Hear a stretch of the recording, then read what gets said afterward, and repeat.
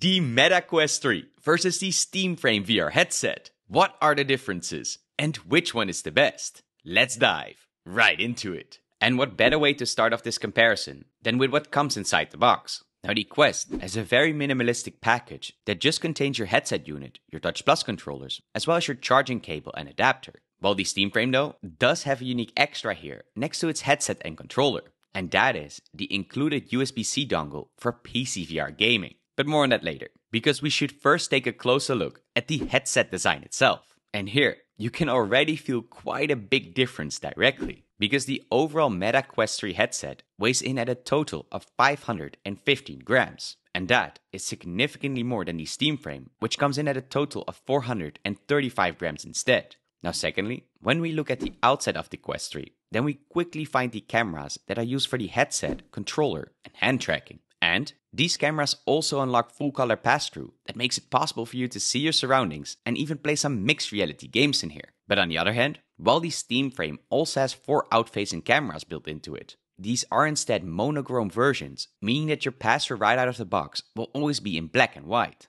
But moving on, we get to the back of the headset, where we can see that the Quest 3 is using that soft basic dual band strap. Now this one, you can simply adjust by pulling the 2 plastic clips on the bottom. Although, these do tend to hurt quite a lot after a while of using them. And when we look at the Steam Frame, then we can see that this is using a similar soft dual band as well. But with the major difference is that it has the battery built into the back of it. And while we're talking about the headset design, we should also take a look at the controllers. Now here, the Quest 3 rocks some white Touch Plus controllers that have all your standard face buttons and joysticks that you come to expect. And on the back, you'll also find your singular trigger and grip. And to power these up, they use some standard AA batteries that you can easily swap in and out without having the option to charge them over something like USB-C. And the Steam Frame controllers have a quite similar look to them, but they do have a different layout overall. For example, the 4 face buttons are now all moved to the right side, while they added a new D-pad to the left one. And that makes it basically look the same as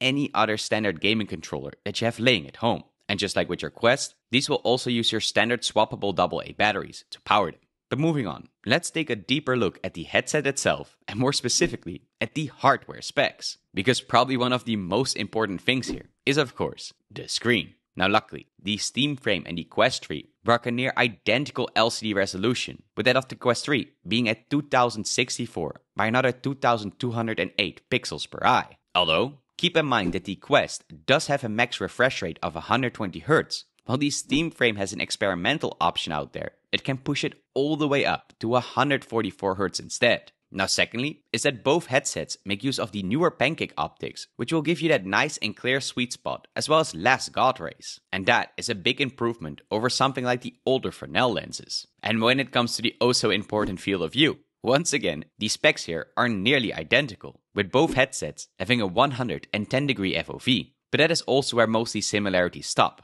since the biggest difference between them can be seen when we look at the chipset that is running the headsets. Now the Quest 3 is using the Snapdragon XR2 Gen 2 chip, which while still very powerful, will fall slightly behind compared to the more advanced Series 8 Gen 3 of that of the Steam Frame. Because this is by far the most advanced mobile processor on the market right now that you can find in a VR headset. I mean, it even easily beats something like the XR2 Plus that we see in the Samsung Galaxy XR. And on top of that, the Steam Frame also has multiple inward-facing cameras that can be used for things like eye tracking or foveated streaming, which means it will make your screen look as sharp as possible, but only in the places that you're looking at. Now, while these are all, of course, some very nice specs, we should also talk about probably the most important thing of all, and that is the games. Now, the Meta Quest 3 has a massive library of standalone experiences that you can find on the Horizon store page. And these also include some big exclusives that you just can't find anywhere else. So that gives Meta also by far the biggest catalog of titles that you can dive into on day one.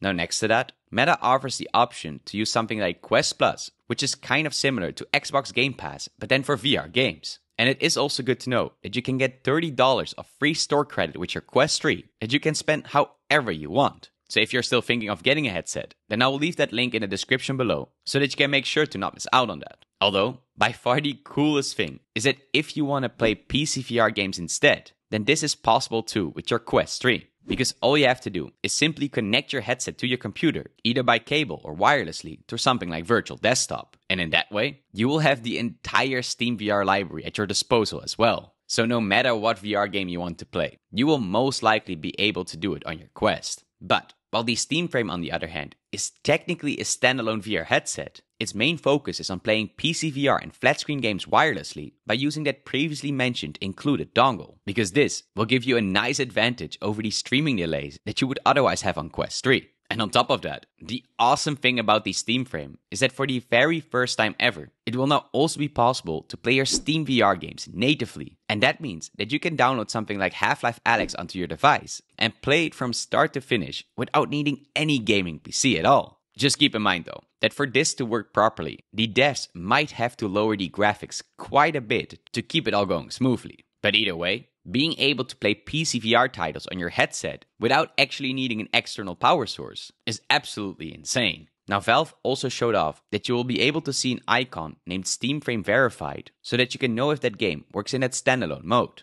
And that is kind of similar to how it works with their other devices too. But maybe just as important is, of course, the software running it. Now, the Meta Quest 3 uses Horizon OS as its operating system, which actually has changed quite a lot over the last couple of years. But either way, the base interface will give you all the standard options that you need, while it also has a big focus on Horizon Worlds, and that is Meta's own social VR platform. While the Steam Frame, on the other hand, will be using Steam OS instead, and this is pretty much a VR version of that of the Steam Deck. And since nearly all users unanimously agree that this is one of the smoothest experiences ever when it comes to UI and interactions, it also has some huge possibilities and potential when you're thinking about customization or modding your device. And another interesting thing is that while the base Quest 3 comes with your standard 512GB, the Steam Frame will come instead with a 256GB model, as well as a 1TB version. But with the cool addition that you can choose to upgrade this yourself by using a micro SD card, which would let you boost it all the way up to 2TB in total. So this means that you can go really wild and download all the games on here that you can imagine.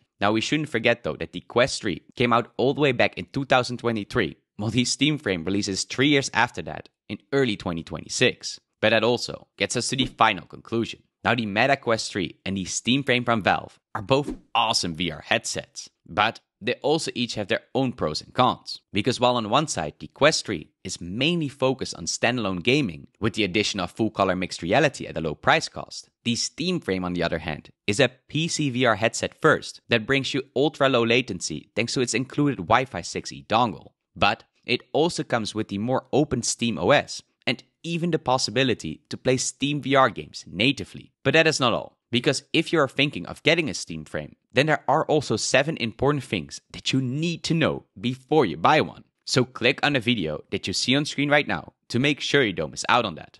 And of course, stay awesome.